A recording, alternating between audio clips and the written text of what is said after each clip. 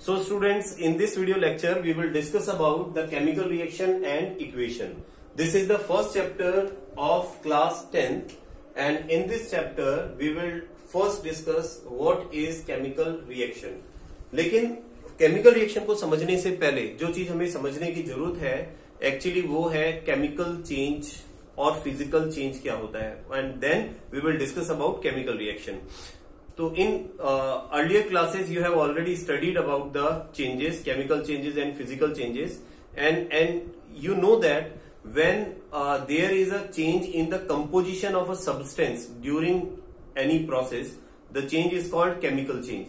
अगर किसी चेंज के अंदर आप ये देख रहे हैं कि जो सब्सटेंस है उसके केमिकल कंपोजिशन में कोई चेंज आ रहा है, तो हम उसे कहते हैं कि वो केमिकल चेंज है. फॉर एग्जाम्पल, आप कुछ छोटे छोटे एग्जाम्पल ले सकते हैं. जैसे अगर आप किसी चीज को बर्न करते हैं, suppose you are burning a paper और you are burning a would, then you can easily find that there is a change in the composition of that substance, that particular substance. वो substance जिस चीज से बना हुआ है उसकी composition पूरी तरह से चेंज हो जाती है. ठीक है, तो उसे हम कह रहे हैं कि वो केमिकल चेंज है. On the other hand, if we discuss about the physical change, अगर हम फिजिकल चेंज की बात करते हैं तो you can easily observe physical change all around us. In physical change you can observe that there is only change in the physical state of a substance, there is no change in chemical composition, such as melting of ice. अगर आप ice को melt करते हैं तो आप देख सकते हैं कि आइस जो है उसका जो कंपोजिशन है, जो केमिकल कंपोजिशन है, it remain same. Only the physical state of ice is changes. For example, ice is in solid state. So solid state change into liquid state when we melt the ice. जब हम ice को melt करते हैं तो वो solid state से liquid state के अंदर चेंज हो जाता है. ठीक है, तो ये तो बात हुई हमारे फिजिकल चेंज और केमिकल चेंजेस की. अब हम बात करेंगे यहां पर किसकी, केमिकल रिएक्शन की. तो देखिए, कभी भी जब केमिकल चेंज हो रहा है, ठीक है, तो मोस्ट प्रोबेबली उस तरह के प्रोसेस के अंदर केमिकल रिएक्शन जरूर होती है. ठीक है, और किसी भी केमिकल रिएक्शन को रिप्रेजेंट करने के लिए एक केमिकल इक्वेशन का यूज किया जाता है. तो आप यहां पर देख सकते हैं, यहां पर मैंने दो एग्जांपल लिए हैं. We have taken two example here. First is burning of magnesium ribbon. तो यहां बर्निंग ऑफ मैग्नीशियम रिबन की जब हम बात कर रहे हैं तो आप देख सकते हैं in this diagram we have taken a burner, और with the help of this burner we are burning the magnesium ribbon. तो यहां पर हम मैग्नीशियम रिबन को बर्न कर रहे हैं इस बर्नर की हेल्प से. और आप देख रहे हैं कि जब मैग्नीशियम रिबन बर्न होता है, ठीक है, with the help of Tong, तो ये मैग्नीशियम रिबन जो है it turns into white powder. एक व्हाइट पाउडर के अंदर कन्वर्ट हो जाता है, दैट इज मैग्नीशियम ऑक्साइड, जो कि मैग्नीशियम ऑक्साइड है. तो यहां पर जो चेंज है वो एक्चुअली में केमिकल चेंज है. ठीक है, क्योंकि आप देख रहे हैं कि जो हमारे पास बनने वाला सब्सटेंस है उसका जो केमिकल कंपोजिशन होगा it will be totally change. जैसे आप यहां देखें, हमने मैग्नीशियम को बर्न किया है. जब आप मैग्नीशियम को बर्न करते हैं तो it burn in presence of oxygen. तो ये ऑक्सीजन की प्रेजेंस के अंदर बर्न होता है, और बर्न होकर के ये मैग्नीशियम ऑक्साइड का पाउडर बनाता है. जो आप यहां पर देख रहे हैं मैग्नीशियम ऑक्साइड का पाउडर बन रहा है. ठीक है, तो मैग्नीशियम ऑक्साइड का जो पाउडर है उसका कलर कंप्लीटली चेंज होगा उस मैग्नीशियम रिबन की कंपैरिजन के अंदर. इसकी फिजिकल स्टेट में भी आप देखेंगे चेंज हो गया है. सॉलिड था, ये पाउडर फॉर्म में कन्वर्ट हो गया है. ठीक है, दूसरी तरफ एक एग्जांपल और लेते हैं हम, that is formation of hydrogen gas by reaction of zinc with sulphuric acid. अगर हम जिंक की रिएक्शन सल्फ्यूरिक एसिड से कराते हैं, ठीक है, जैसे आप यहां देख सकते हैं, हमने यहाँ एक कॉनिकल फ्लास्क लिया है. इस कॉनिकल फ्लास्क के अंदर आपने यहाँ सल्फ्यूरिक एसिड को फिल कर रखा है, और सल्फ्यूरिक एसिड के अंदर जब हम जब सल्फ्यूरिक एसिड की रिएक्शन हम जिंक ग्रेन्यूल से कराते हैं, तो जिंक ग्रेन्यूल से रिएक्शन करके सल्फ्यूरिक एसिड जो है हाइड्रोजन गैस को प्रोड्यूस करता है, और वो हाइड्रोजन गैस इस ग्लास ट्यूब की हेल्प से बाहर की तरफ एग्जिट होती है. तो ये प्रोसेस हम इस तरह देख सकते हैं, जिंक मेटल को आपने सल्फ्यूरिक एसिड में ऐड किया है, और इसकी रिएक्शन से आपके पास में जिंक सल्फेट और हाइड्रोजन गैस प्रोड्यूस हुई है. दैट मीन्स यहाँ हाइड्रोजन गैस प्रोड्यूस हो रही है, तो गैस की फॉर्मेशन हो रही है. तो इन दोनों ही चेंजेस के अंदर कुछ ऑब्जर्वेशन आप देख रहे हैं, जैसे चेंज इन स्टेट. जब आप ये प्रोसेस करा रहे हैं तो यहाँ एक फिजिकल स्टेट जो है वो भी चेंज हो रहा है कि लिक्विड और सॉलिड गैस में कन्वर्ट हो रहा है. वहां पर जो आप देख रहे हैं सॉलिड पाउडर में कन्वर्ट हो रहा है. तो यानी फिजिकल स्टेट चेंज होती है जब कोई केमिकल प्रोसेस होता है. Second thing, change in colour. तो आप ऑब्जर्व कर सकते हैं कलर भी चेंज होता है। मोस्ट प्रोबेबली कलर चेंज होता है जब केमिकल चेंजेस होते हैं। तो यहाँ पर भी मैग्नीशियम रिबन को जब आप बर्न करते हैं तो बनने वाला जो मैग्नीशियम ऑक्साइड का ऐश है, इसका जो कलर है इट विल आल्सो चेंज, ये भी चेंज हो जाएगा। Next is evolution of gas, gas का इवोल्यूशन। इस रिएक्शन में आपने देखा है कि यहाँ पर जिंक को जब सल्फ्यूरिक एसिड से रिएक्शन करा रहे हैं तो there is a evolution of hydrogen gas, hydrogen gas का इवोल्यूशन हो रहा है, और हाइड्रोजन गैस का इवोल्यूशन भी एक केमिकल चेंज को बताता है। Next is change in temperature. यहां जब जिंक मेटल को आप सल्फ्यूरिक एसिड से रिएक्शन कराते हैं तो आप इस जब कॉनिकल फ्लास्क को टच करते हैं तो you observe that there is a slightly change in temperature, वहां टेम्परेचर में थोड़ा सा चेंज जरूर हुआ है। तो अगर आपको ये 4 changes, if you observe these 4 changes during a process, किसी प्रोसेस के दौरान अगर आपको ये 4 चेंजेस ऑब्जर्व होते हैं तो you can easily find that this is an example of chemical change. तो वो एक केमिकल चेंज का एग्जाम्पल है। अब इस केमिकल चेंज को एक्सप्रेस करने के लिए हमारे पास में कोई सिस्टमेटिक तरीका है जिसकी हेल्प से हम उसको एक्सप्रेस करते हैं। तो that method by which we express the chemical change is chemical equation. ऐसा मेथड जिससे कि हम किसी केमिकल चेंज को एक्सप्रेस करते हैं, that is called chemical equation. उसे हम केमिकल इक्वेशन कह रहे हैं। तो केमिकल इक्वेशन को लिखने के हमारे पास में 2 तरीके हो सकते हैं।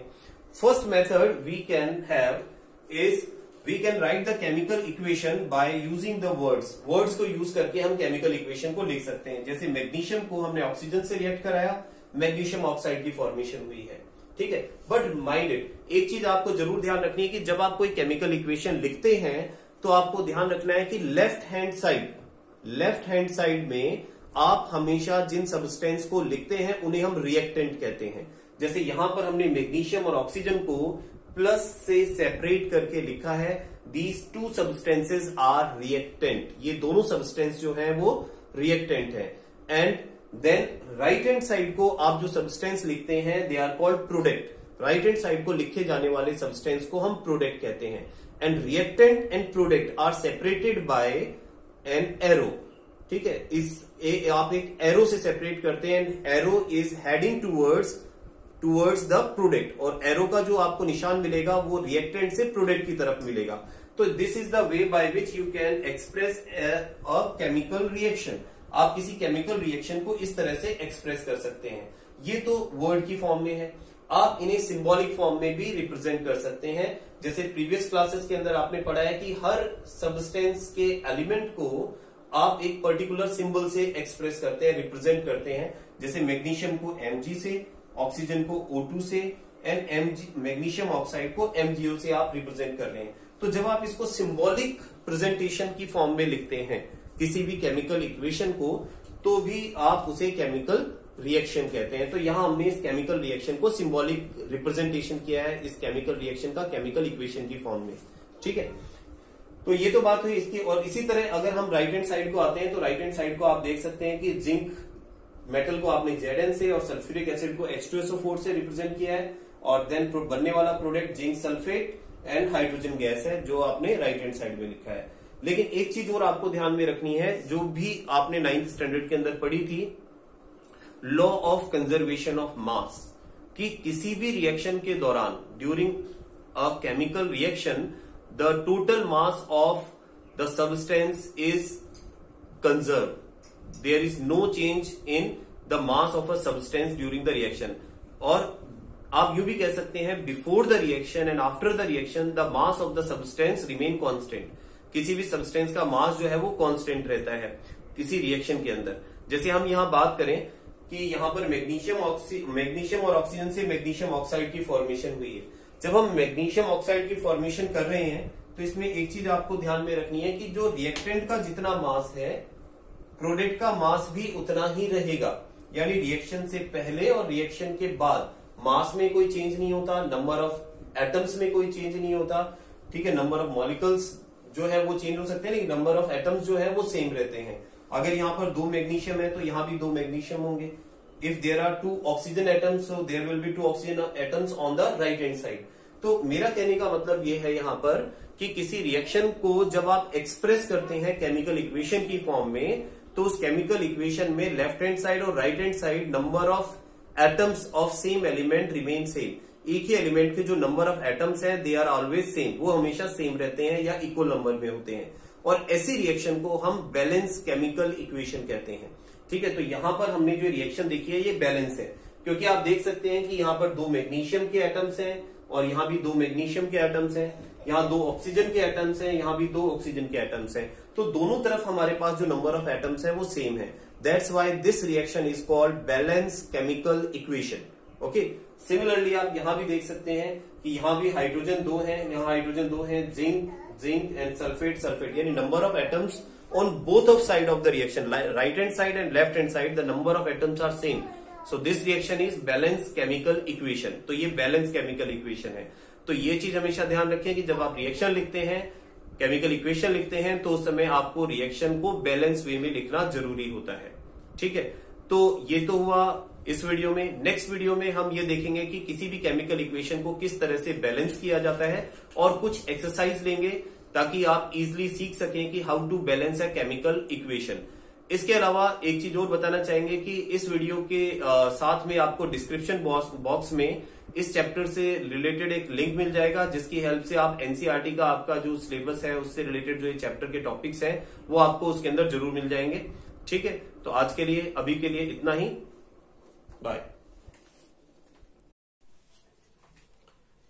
Hello students, how are you? Welcome you again in our class. और आज का हमारा टॉपिक है how to balance a chemical equation. Yesterday we discussed about the chemical reaction and chemical equation, और आज हम बात करेंगे how to balance a chemical equation.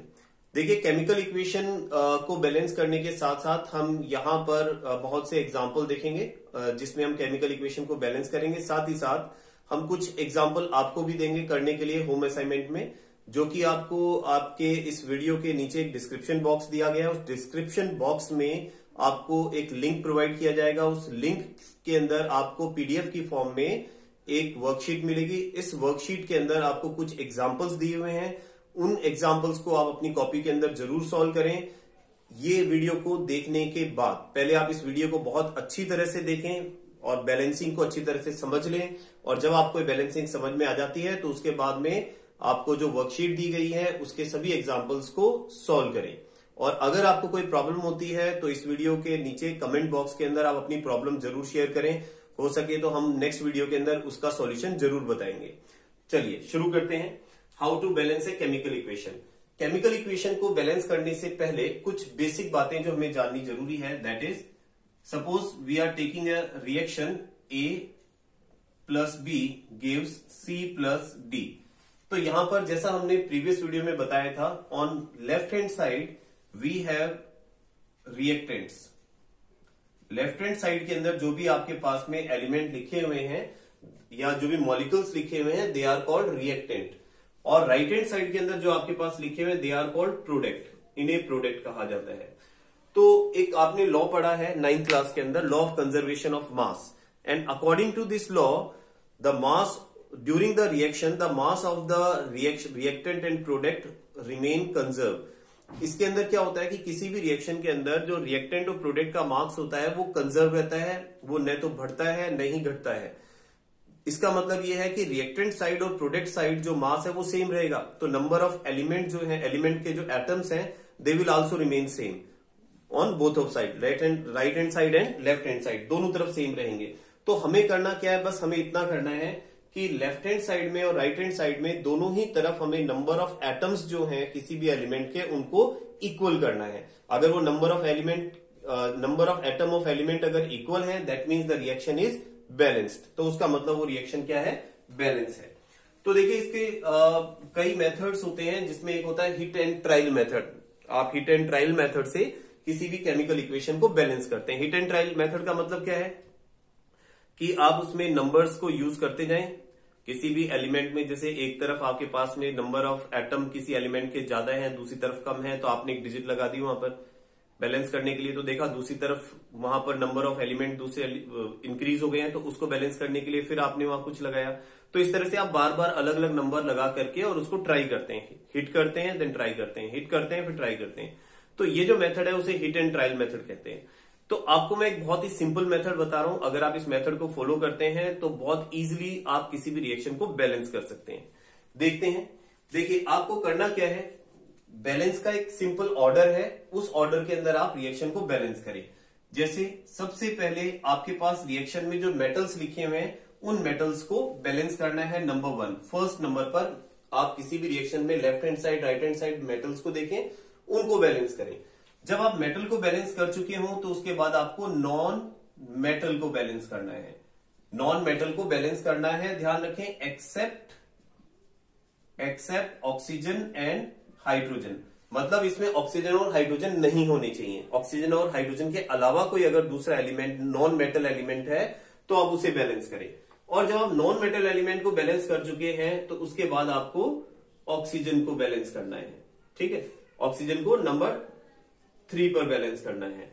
और जब आप ऑक्सीजन को बैलेंस कर चुके हैं तो उसके बाद आपको बैलेंस करना है हाइड्रोजन को बैलेंस करना है।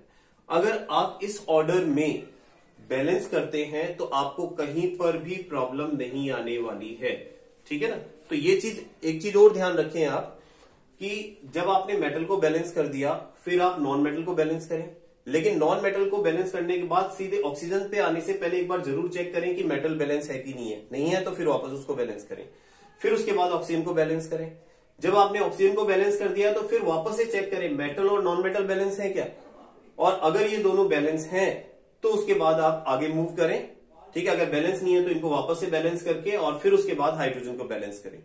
और हाइड्रोजन को बैलेंस करने के बाद फिर आप चेक करें कि दोनों तरफ लेफ्ट हैंड साइड और राइट हैंड साइड आपके पास रिएक्शन में नंबर ऑफ एलिमेंट के एटम जो है वो सेम है या नहीं है, बराबर है या नहीं, इक्वल है कि नहीं है। ठीक है, तो यहां पर देखते हैं कुछ simple, we will start with very simple examples and then we will move towards difficult examples bye and bye. First example, carbon and oxygen gives carbon monoxide. Carbon और ऑक्सीजन रिएक्शन करके कार्बन मोनोऑक्साइड की formation कर रहे हैं। तो हम हमारा जो रूल है उसको फॉलो जरूर करेंगे, metal non metal, metal non metal, then oxygen and then hydrogen. तो यहां पर देखिए आपके पास अगर हम बात करें तो सबसे पहले मेटल तो इसमें हमें कहीं दिखाई नहीं दे रहा है।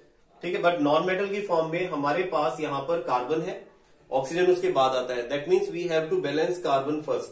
तो carbon is already balanced, carbon तो ऑलरेडी बैलेंस है, तो हमें क्या करना है, then second we have to balance the oxygen. हमें ऑक्सीजन को बैलेंस करना है। तो ऑक्सीजन को अगर हम देखते हैं तो we have 2 oxygen here and 1 oxygen here. तो ऑक्सीजन को बैलेंस करने के लिए क्या करें, आप यहां पर 2 लगा दें। तो आप देखिए 2 ऑक्सीजन यहां है और 2 ऑक्सीजन यहां है। That means oxygen is balanced, oxygen balance है। Now carbon is balanced, oxygen is balanced, this reaction is not balance, क्योंकि अब कार्बन को और बैलेंस करना पड़ेगा। जैसे मैंने कहा था कि आप नॉन मेटल को ऑक्सीजन को बैलेंस करने के बाद फिर वापस आप ऊपर की तरफ जाएंगे कि नॉन मेटल बैलेंस है कि नहीं है। तो अब क्योंकि नॉन मेटल इनबैलेंस हो गया है कार्बन, तो कार्बन को बैलेंस करने के लिए 2 यहां और लगाएंगे आप। Now this reaction is balanced. देखिए आप यहां पर कि आपके पास 2 ऑक्सीजन है यहां पर, और सॉरी 2 कार्बन एंड 2 ऑक्सीजन है यहां पर आपके पास। सिमिलरली यहां पर भी आपके पास 2 कार्बन और 2 ऑक्सीजन है। That means both side, on left hand side and right hand side, the number of elements are same. Okay, second देखते हैं। इसके बाद एक एग्जांपल लेते हैं हम। Second one is magnesium. Magnesium react with oxygen gives magnesium oxide. Now we have metal here. अब हमारे पास यहां मेटल भी है क्योंकि मैग्नीशियम मेटल की फॉर्म में, ध्यान रखें। तो पहले आपको मेटल को बैलेंस करना है। तो मेटल को देखिए आप, magnesium magnesium, on both side we have only 1 magnesium. That means magnesium is already balanced. Now come to the next, nitrogen, sorry non metal. तो नॉन मेटल की फॉर्म में ऑक्सीजन के अलावा तो कोई है ही नहीं हमारे पास। दैट मीन्स हमें और कुछ नहीं करना इसमें, फिर ऑक्सीजन की तरफ जाएं। Now in case of oxygen we can see here on left hand side we have 2 oxygen, on right hand side we have only 1 oxygen. To balance the oxygen we will use 2 here.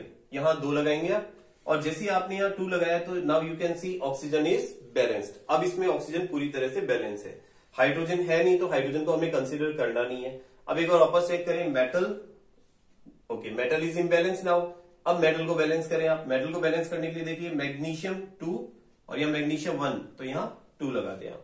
Now this reaction is balanced. Number 3, एक reaction और लेते हैं। H2 plus O2 gives H2O. Okay? अब इस reaction को consider करें। इस reaction में first of all we have to C metal. Is there any metal in this reaction? No. Non metal, No. Oxygen, yes, we have 2 oxygen on left hand side and 1 oxygen on right hand side. To balance the oxygen we will use 2 on right hand side. Right hand side को हम 2 use में लेंगे क्योंकि यहाँ 2 oxygen है, यहाँ पर हमने 2 से इसको मल्टीप्लाई किया, दैट मीन्स यहाँ पर ऑक्सीजन इक्वल हो गए हैं. Now move towards hydrogen. अब हाइड्रोजन को देखें आप, हाइड्रोजन को बैलेंस करने के लिए now here we have 4 hydrogen and on left hand side we have only 2 hydrogen. तो यहां पर आप क्या यूज में लेंगे? 2 यूज में लेंगे. Now the hydrogen is also balanced. एक चीज और ध्यान रखें इसके अंदर कि किसी भी केमिकल रिएक्शन को बैलेंस करने के लिए आप कभी भी ध्यान रखें यहां नीचे, ठीक है, कुछ नहीं लगाएंगे. आपको जो भी यूज करना है, जो भी स्टाइक्योमेट्रिक कोफिशिएंट आपको यूज में लेना है, you have to put the stoichiometric coefficient और the number just before the element. Element से पहले ही लगाना है आपको, नीचे कुछ नहीं लगाना. जैसे अगर आप यहाँ O2 की जगह 3 कर देते हैं या फिर यहाँ H2 की जगह 3 या 4 कर देते हैं तो आपकी रिएक्शन गलत हो जाएगी, क्योंकि फिर कंपाउंड ही दूसरा फॉर्म हो जाएगा. ठीक है, मॉलिक्यूल ही अलग बन जाएगा. तो ये चीज ध्यान रखनी है कि बैलेंस करते समय आपको केवल एलिमेंट के आगे नंबर्स यूज में लेने हैं, नीचे कुछ भी ऐड नहीं करना है. ओके, तो this is the third reaction. Now balance the fourth reaction. अब फोर्थ रिएक्शन को बैलेंस करने के लिए now we have KClO3. On heating it changes into KCl, KCl and O2. अब इस रिएक्शन को बैलेंस करते हैं. तो इस रिएक्शन में देखिए मेटल क्या है हमारे पास में? Potassium. Potassium is a metal. अब पोटेशियम क्योंकि मेटल है तो पहले पोटेशियम को बैलेंस करेंगे. तो पोटेशियम तो दोनों तरफ सेम है, के both on both side it is same. अब नेक्स्ट देखिए हम नॉन मेटल. तो नॉन मेटल में हमारे पास क्लोरीन है, तो chlorine and chlorine both are equal on both side, दोनों तरफ दोनों सेम है. Move to the next element. तो नेक्स्ट एलिमेंट है हमारे पास ऑक्सीजन. अब ऑक्सीजन को बैलेंस करना है आपको. तो this side you have 3 oxygen, this side you have 2 oxygen. तो यहां पर आपको दोनों तरफ कुछ ना कुछ डिजिट लगानी पड़ेगी इसको बैलेंस करने के लिए. अगर मैं इसको ऑड नंबर से इवन नंबर में कन्वर्ट करता हूं तो इसको 2 से मल्टीप्लाई करता हूं. Now the oxygen are 6. ठीक है, 3 मल्टीप्लाइड बाई 2 6. और यहां ऑक्सीजन 2 है तो इसको 6 करने के लिए क्या यूज में लें? 3 यूज में लेंगे. अब जरा चेक करें आप कि वापस मेटल में आ जाए, मेटल बैलेंस है कि नहीं है. अब देखो मेटल इम्बैलेंस हो गया आपके पास. ठीक है, तो मेटल कितना हो गया? Potassium 1 and here 2. तो यहाँ 2 प्लेस करें आप. अब फिर मेटल से नीचे आए नॉन मेटल. तो नॉन मेटल में क्या है? क्लोरीन. तो on both side chlorine are same. यहाँ भी 2 से मल्टीप्लाई में, यहां से भी 2 से मल्टीप्लाई में, that means chlorine is balanced. Now the next is oxygen. 6 oxygen and 6 oxygen. Now this reaction is balanced. अब ये रिएक्शन पूरी तरह से बैलेंस्ड है. और देखते हैं next example. Example number 5. CH4 oxygen gives CO2 and H2O. Okay, now balance this reaction. तो पहले फर्स्ट मेटल देखिए, इसमें मेटल है क्या? No, there is no metal. Okay, next one is non metal. तो here carbon is non metal. Carbon यहां पर non metal है, but the number of carbon are same on both side. तो carbon को balance करने की जरूरत नहीं है. फिर नीचे आए आप, नेक्स्ट एलिमेंट कौन है? ऑक्सीजन. तो to balance oxygen just count the number of oxygen on both side. 2 oxygen and 1 oxygen, 3 oxygen here and on left hand side we have only 2 oxygen. तो अब यहां ऑक्सीजन को बैलेंस करने के लिए अगर मैं यहां पर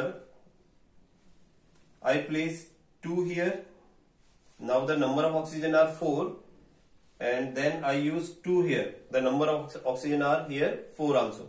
2 यहां पर है और 2 यहां है. Now we have 4 oxygen and here we have 4 oxygen. तो नंबर ऑफ ऑक्सीजन बैलेंस्ड है. अब हमें देखना है ऑक्सीजन के बाद में हाइड्रोजन. तो हाइड्रोजन को देखें आप. तो हाइड्रोजन में 4 hydrogen and 4 hydrogen. Now the hydrogen balanced. Metal और नॉन मेटल को भी चेक कर लें एक बार. मेटल तो है ही नहीं, नॉन मेटल में कार्बन था. Now carbon is balanced. Now this reaction is completely balanced. ये रिएक्शन अब पूरी तरह से बैलेंस्ड है. ओके, इसके अलावा अब कुछ थोड़े से बड़े एग्जाम्पल ले लेते हैं. ये तो बिल्कुल सिंपल एग्जाम्पल्स ले लिए हमने. Okay, next is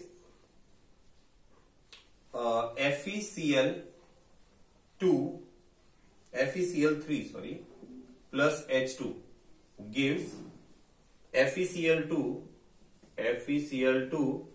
plus HCl. इस रिएक्शन को देखें. To balance this reaction first we will see the metal. अब मेटल को देखें आप. मेटल में Fe and Fe we have 1 Fe on both side. Then non-metal में there are 3 chlorine, there are 3 chlorine. Chlorine is also balanced.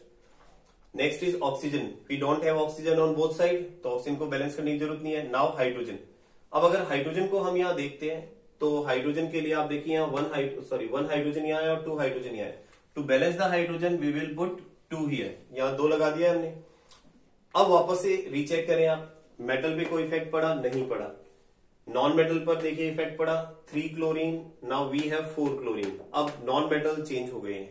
तो non metal को balance करने के लिए क्या करना चाहिए? तो यहाँ एक्चुअली में 3 है हमारे पास में, तो ये ऑड नंबर में. अगर मैं इसको इवन नंबर में करता हूं तो मैं यहाँ 2 से मल्टीप्लाई करूंगा. Now the number of chlorine are 6 and here we have 4 chlorine. अब क्लोरीन को इक्वल करने के लिए आप एक काम करें कि यहां हम लगा देते हैं 2. Now we have 4 chlorine here and 2 chlorine here. Number of total chlorine is 6 and here we have 6 chlorine. Chlorine 6 हो गए, तो number of chlorine equal on both sides. अब नॉन मेटल इक्वल हो गया है, ऑक्सीजन है नहीं, फिर हाइड्रोजन को और कंसीडर कर लें. 2 hydrogen here and 2 hydrogen here. Now the reaction is balanced. अब ये रिएक्शन बैलेंस्ड है. One more reaction. अब देखिए इसके बाद हम ले रहे हैं next reaction Fe plus H2O. Fe plus H2O gives, और इसे हम अगर बैलेंस करते हैं तो now we get Fe2O3 and Fe3O4. Fe3O4 plus H2O. Okay. Now we will balance this reaction. अब इस रिएक्शन को बैलेंस करेंगे. तो जैसा मैंने कहा सबसे पहले मेटल को बैलेंस करें आप. तो मेटल के आपके पास Fe, 3 Fe हियर, और यहां देखिए तो पुट 3 हियर. यहां 3 लगा दिया आपने. Now the Fe is balanced. अब Fe बैलेंस है. नाइट्रोजन देखते हैं. तो in case of nitrogen non metal देखते हैं. तो नॉन मेटल के केस में आप देखिए हमारे पास नहीं है ऑक्सीजन हाइड्रोजन के अलावा कोई नॉन मेटल नहीं है. देन फिर ऑक्सीजन को बैलेंस करें. तो ऑक्सीजन को बैलेंस करने के लिए we have 1 oxygen here, we have 4 oxygen here and 1 oxygen here. तो यहां पर ऑक्सीजन को बैलेंस करने के लिए 4 लगा देता हूं मैं. Now the number of oxygen are same on both side. दोनों तरफ ऑक्सीजन सेम है. अब इसके बाद हाइड्रोजन देखें. तो यहां हाइड्रोजन हमारे पास 1 है, यहां हाइड्रोजन 2 है हमारे पास, और वी हैव 8 हाइड्रोजन हियर. तो हाइड्रोजन को बैलेंस करने के लिए आप यहां 4 लगा दें.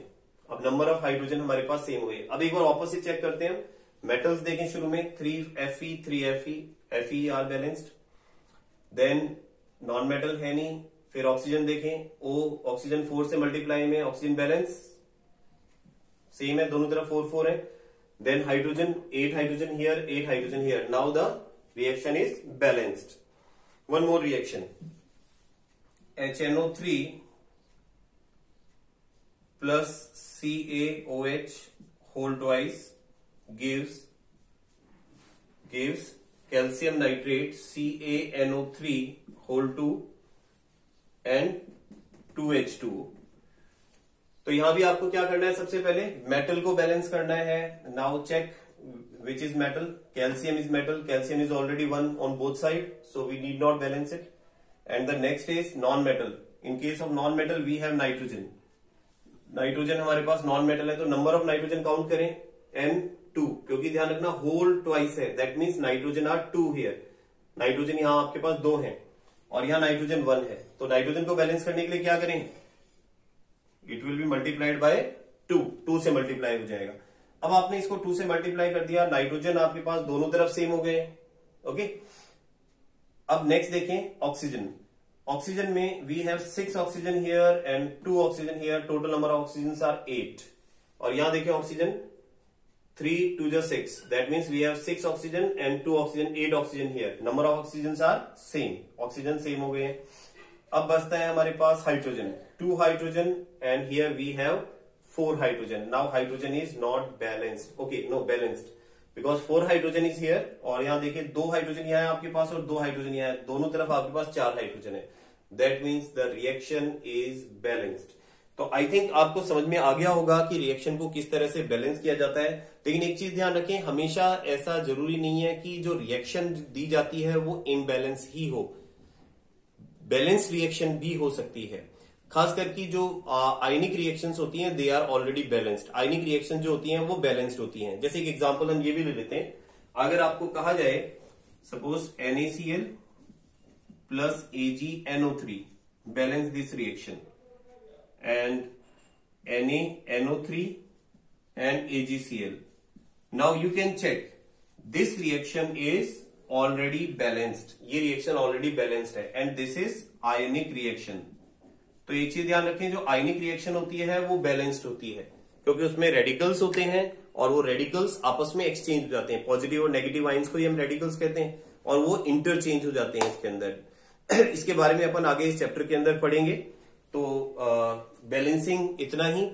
अब जैसा मैंने कहा था आपको इस टॉपिक को आपको अगर ये टॉपिक क्लियरली समझ में आ गया है तो इस टॉपिक के बाद में आप इससे रिलेटेड जो एग्जाम्पल्स हैं उसको जरूर सॉल्व करें। और इसके अलावा आपके जो एनसीईआरटी बुक्स में जो लिंक मैंने नीचे डिस्क्रिप्शन बॉक्स में दे दिया है, जो आपको लिंक दिया गया है उसमें इस चैप्टर की पीडीएफ है और उस पीडीएफ को ओपन करके उसकी एक्सरसाइज को सॉल्व करें। साथ ही साथ आपको जो वर्कशीट दी गई है डिस्क्रिप्शन बॉक्स में उस के अंदर जो एग्जांपल्स दिए हुए हैं उसको भी जरूर बैलेंस करके देखें। तो आप बहुत ज्यादा कंफर्टेबल हो जाएंगे इसको करने में। और बैलेंसिंग इसलिए भी जरूरी है क्योंकि आगे आने वाले जो केमिस्ट्री के चैप्टर्स हैं उन चैप्टर्स के अंदर आप रिएक्शंस के बारे में ही पढ़ेंगे और अगर आपको रिएक्शन बैलेंसिंग आती है तो आपको उन्हें बैलेंस करने में साथ ही साथ उन रिएक्शंस को समझने में प्रॉब्लम नहीं आने वाली है। आज के लिए इतना ही। That's all for today. Bye.